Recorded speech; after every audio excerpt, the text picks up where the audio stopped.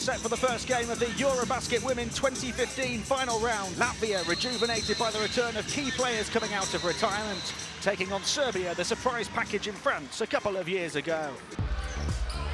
Petrovic gets inside and gets the foul too. Chance for a three-point play. Fouls out after 7 minutes of the game. Danielle Page able to twist towards the rim and able to get it to drop. And has been close throughout here. Izila coming quickly at the court and creating a good opportunity for Vitola, and she takes full advantage to tie the game. Final seconds and they've created a good look here. They've moved it smoothly at court, and would you believe it won't drop. Latvia still with a chance to take the lead. Shot clock's down to 5 though. Jakobsone puts it up. How about that from Anette Jakobsone? Let's see what she can do now. It's good for Milovanovic. They've moved it wonderfully here for the three. Bang! Milovanovic with another one from the outside.